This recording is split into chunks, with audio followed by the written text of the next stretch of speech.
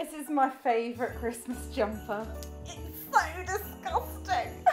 Let's make a Nutella Christmas tree. You've seen this recipe a million times on the internet. Now is your sign to make it. Grab yourself some ready rolled puff pastry. You're gonna lay a sheet out on the side, warm up some Nutella so it's easy to spread, and pour it all over. Spread it right to the edges and lay a second sheet of puff pastry on top. You're then gonna create your Christmas tree design.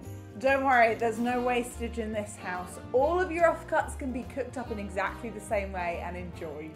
First cut out your tree shape, then you're going to cut into your tree every 3 centimetres. This is going to make so much more sense visually than me explaining it. Make sure you leave a strip in the centre still attached, and then you're going to twist each of your prongs. I promise, it's so easy. You're essentially creating lots of chocolate twists.